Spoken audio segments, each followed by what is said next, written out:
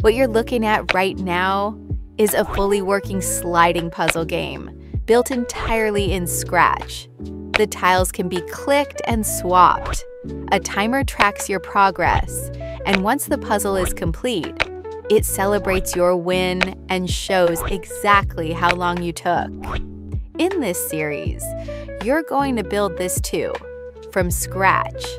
By the end of episode 3, you'll have a fully interactive puzzle, complete with drag-and-drop logic, real-time feedback, win detection, and a working timer. If you've ever wanted to go beyond simple animations and build real puzzle game logic in Scratch, this is where you start. Let's build the core logic, block by block. To get started, create a new sprite called Tile. This will be the only sprite managing the puzzle pieces. Then, upload 9 square images as costumes. If you don't already have your image sliced into 9 equal parts, you can use an online tool like Design Hub. It allows you to upload your image and split it into a grid with ease. In this project, each costume is 320 by 180 pixels. I've resized them down to 40%, so they appear slightly smaller and cleaner on the stage. Next, we move on to initializing the variables that will control the layout and logic of our puzzle. Create 3 variables: gridSize spacing and tile ID, which should be for this sprite only. Set gridSize to 3 for a 3 by 3 puzzle. Set spacing to 130 to give enough space between tiles. You can adjust this value depending on the size of your image slices. The tile ID variable will store which image slice a tile is currently displaying.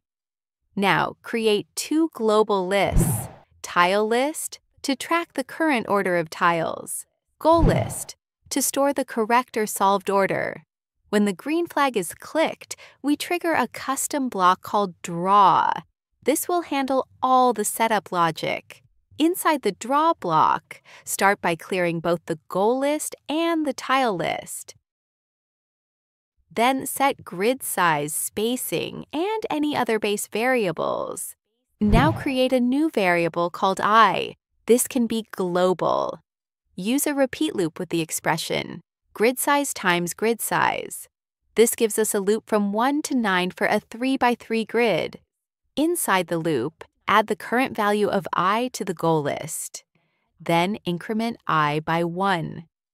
This populates the goalList with values from 1 to 9, representing the correct tile order.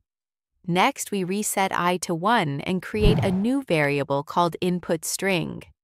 This variable will contain the randomized order of tile IDs. Using another repeat loop that runs for the length of input string, we extract each character from the string and add it to the tile list.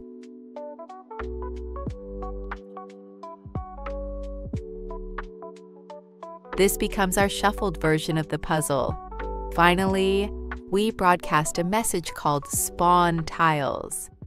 When the Spawn Tiles message is received, the tile sprite runs a cloning loop. We set I to 1 and repeat for the length of tile list. Inside the loop, we assign a value to a variable called myIndex, which is specific to each clone. We then create a clone of the tile sprite and increment I by 1. Each clone will now execute logic under the When I Start as a Clone block. We begin by setting tile ID to the item in tile list that corresponds to the clone's index. Then we switch the clone's costume based on the tile ID. For example, tile 4, tile 9, and so on.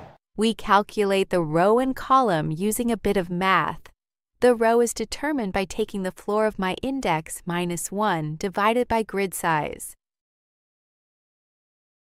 The column is calculated using the modulo operator. My index minus 1 mod grid size.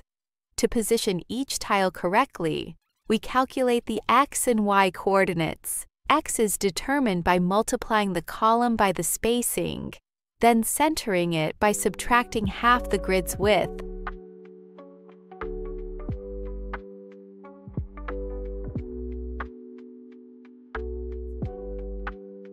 For Y, we introduce a helper variable called setY.